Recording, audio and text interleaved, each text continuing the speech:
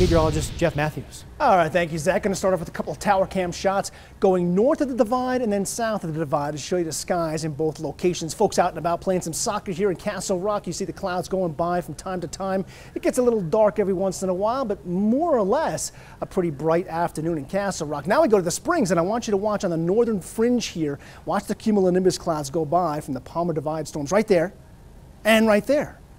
Couple of storms passing through the Palmer Divide between the two locations. Right now it's nice in the Springs, 85 degrees south, wind at 13 miles an hour, humidity pretty dry at 22%. And for the Steel City, 92 degrees, 5 mile per hour wind out there. Readings, that's one of the warm spots, Pueblo and La Junta at 94 degrees right now, 87 in Trinidad and Walsenburg, 91 in Canyon City. It's comfortably cool in Woodland Park. Forecast lows for tonight, talking about upper 40s for Woodland Park, mid to upper 50s Springs. That's slightly warmer than last night, and around 60 for the Arkansas River Valley. One thing to point out is that the Arkansas River Valley, the valley itself, may wind up with a little bit of fog overnight tonight. And as far as tomorrow's forecast highs, they look just like that. 78 degrees for Canyon City, 80 in Pueblo. Whoa, that seems pretty cool, doesn't it? It should. And there's going to be a little bit of instability in the air as well, supporting the fact that these readings are going to be on the cool side for a change. We'll get to that in just a moment. A couple of storms flaring up along the Palmer Divide, moving eastwards towards Elbert and Lincoln counties and eventually towards Kit Carson County here. They will be exiting the state in the next hour or two, and a few very weak thunder showers, more noise than anything else in terms of thunder, but not dropping much in the way of any liquid to the south between Trinidad and Kim, and one more little cell about to hit you, La Junta and maybe even Los Animas as well in the next hour. Meanwhile, big picture. All right, this is going to be a big important part of the story, this area of high pressure in the southwest, but I'm going to return to it in a moment, because coming down the pike is an area of lower pressure from Montana, and that is a compact but fairly intense June cyclone, and that's going to move south and eastwards right across the Centennial State.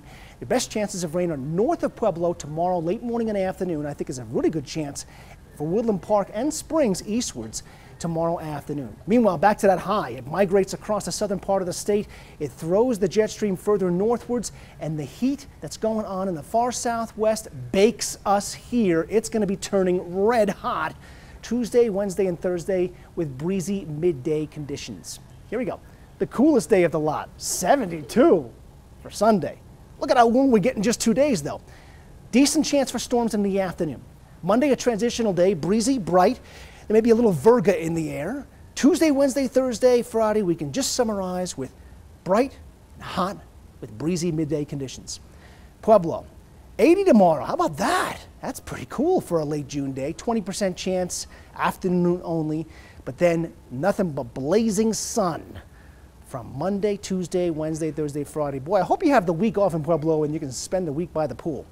Canyon City, 78 tomorrow, 86 on the transitional day Monday, a little breezy there, and then 90s every single day with nighttime lows in the 60s. Woodland Park, 63 tomorrow.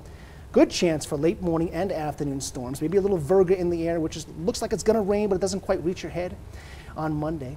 And then Tuesday, Wednesday, and Thursday, ramping it right back up into the 80s for highs and 50s for lows. So I'm just warning you. Yeah. Could be a little fury tomorrow afternoon with a storm or two.